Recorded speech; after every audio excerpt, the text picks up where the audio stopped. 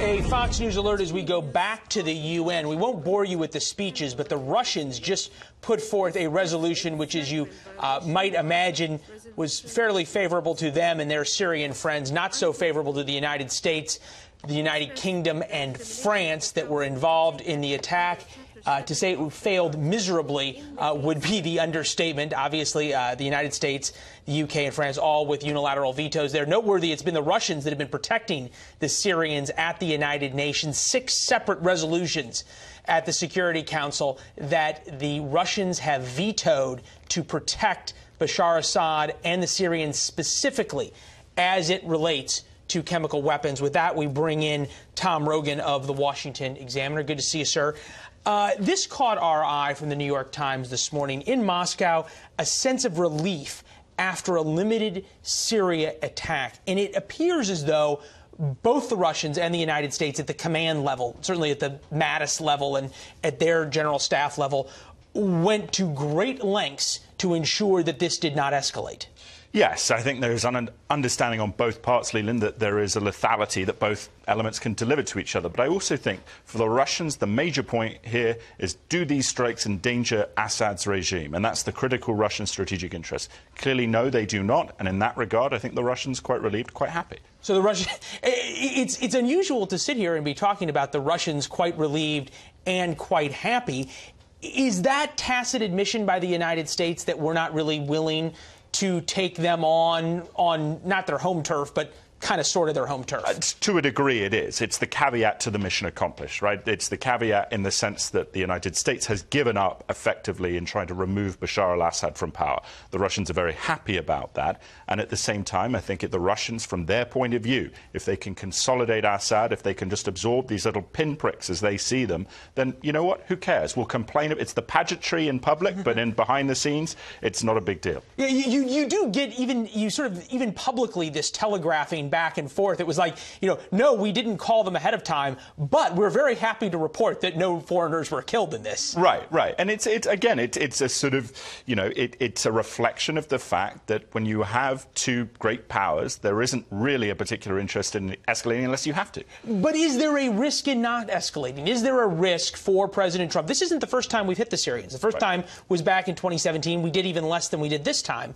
Is there a risk in letting the Russians know, essentially, you've got veto power over U.S. military action? I think there is a profound risk, and I would think as much as there is a tactical effect here that seems significant, at the strategic level, the repeated statements that we will do this again if we have to, that I think means in the coming months we should expect another chemical attack from Bashar Assad, with the Russians actually motivating to try and get the United States to blink and say, actually, we're not going to do it again a third time. So in other words, you view the calculation as a little bit more than Assad deciding to use chemical weapons to clear out a given neighborhood. This was a test, essentially, by the Russians of the United States, of President Trump's resolve. I absolutely think so. For the United States, the impetus here is to try and deter against chemical weapons use around the world. It's not about the civilians who died.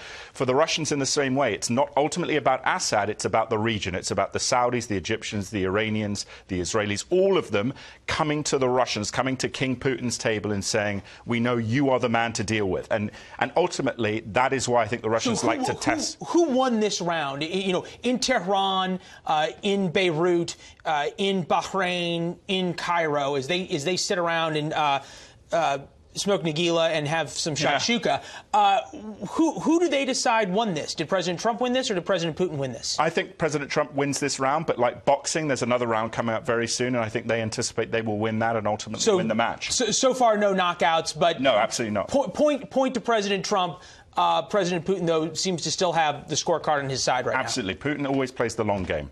Well, he's been managed to do that for a long time, and come back. A lot to talk about on the McLaughlin Group. We'll watch for it. Thanks a lot, Tom. Appreciate as always. We're actually just getting, this is breaking now, a statement coming in from Vladimir Putin, president of Russia. He says Russia condemns in the strongest possible terms the attack against Syria, where Russian military personnel are assisting the legitimate government in its counterterrorism efforts. Through its actions, the U.S. makes the already catastrophic humanitarian situation in Syria even worse and brings suffering to civilians. In fact, the U.S. panders to the terrorists. So that's a pretty strong statement there from Vladimir Putin, obviously very upset about the airstrikes that happened overnight. Will they respond militarily in any way? How much will they flex those muscles? That is the big question. And then how the U.S. responds from there. That's exactly right. Let's bring in Dr. Sebastian Gorka, Fox News national security strategist and former deputy assistant to President Trump. You just heard that statement from Vladimir Putin. He didn't condemn in the strongest possible terms the gassing of people, but instead condemns us. What do you make of that? And says that we are only promoting the violence. When a former KGB colonel condemns our actions, you know we took the right actions. He's a thug. That's who he is. This is the same government that yesterday, and this is not a joke, look it up on your search engines. This is the same government whose defense ministry spokesman yesterday said it was the British government that executed the chemical weapons attack in Duma last week. The Russians couldn't care less about don't make me laugh, humanitarian exigencies. This is a regime that has propped up Assad, a mass murderer. This is a regime that invaded an independent country, Ukraine, not too long ago. This is a country that supports bad guys everywhere. So if they're clamoring and making a lot of noise, you know Donald Trump took the right decision last night. But Dr. Gorka, that statement is a perfect example of what President Trump is dealing with when it comes to Vladimir Putin and with Russia, how they continue to lie through their teeth. How does the president move forward here? How does he deal with Russia specifically, other than calling them out last night? Everything the president is a patriot. He's the new commander-in-chief, but he's a pragmatist, and he said it.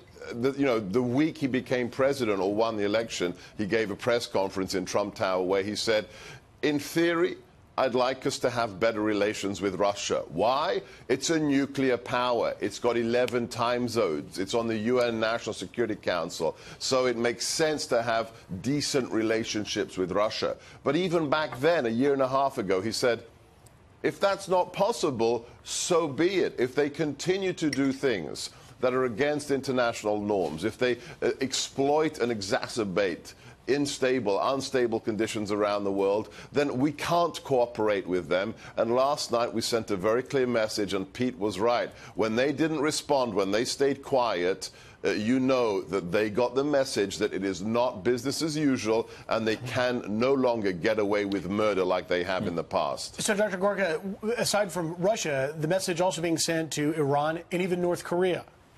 Absolutely, Griff. Absolutely. Last night was about our response morally to the atrocious weapons that are chemical weapons, but also, more importantly, it's a message to anybody who supports this kind of regime and also may be thinking, like North Korea, may be thinking about their own potential use of weapons of mass destruction. So on all counts, morally, when it comes to our national security, that these weapons should not be used against our people, our citizens, and when it comes to other nations who need to be read the Riot Act, yesterday's intervention served all of those purposes at the same time. Dr. Gorka, you hate to get political in moments like this, but of course the haters of this president immediately do so, saying he doesn't have the ability or right to strike, he doesn't have a plan. What do you say to their sudden constitutional arguments that this is not an action he could have or should have taken as commander-in-chief?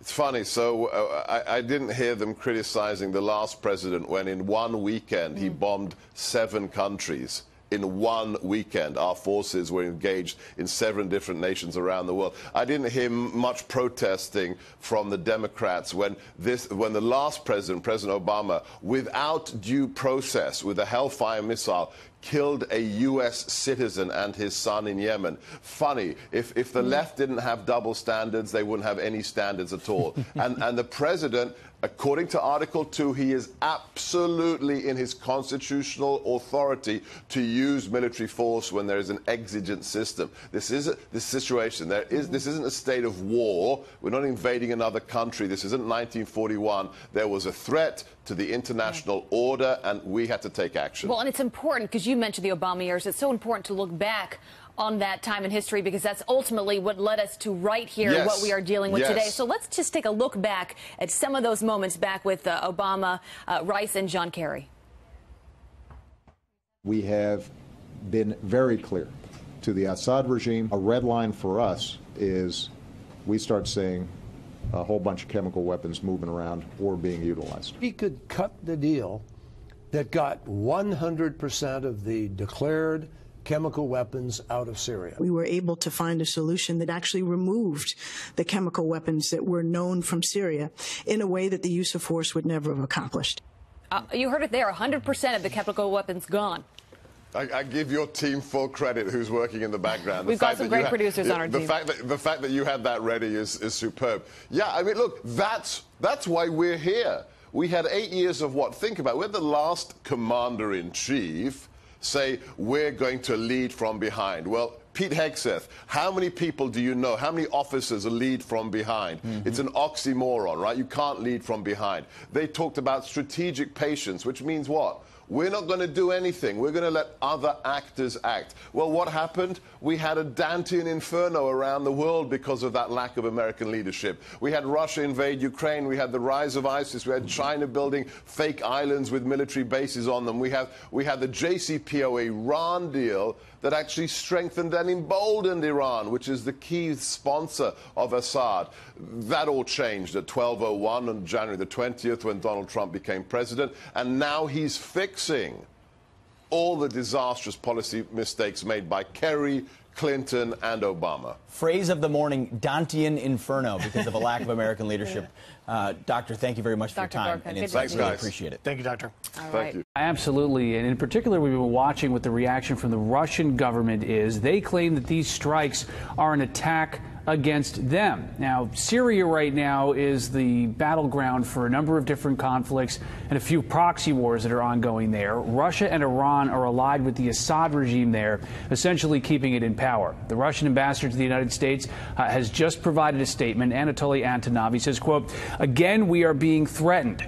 We warn that such actions will not be left without consequences. Insulting the president of Russia is unacceptable and inadmissible. The U.S., the possessor of the biggest arsenal of chemical weapons, has no moral right to blame other countries." Now, over the past several days, Russia has warned against an attack on its ally, the Assad regime. The UK, the U.S., France, and others have fought with Russia at the United Nations Security Council over this.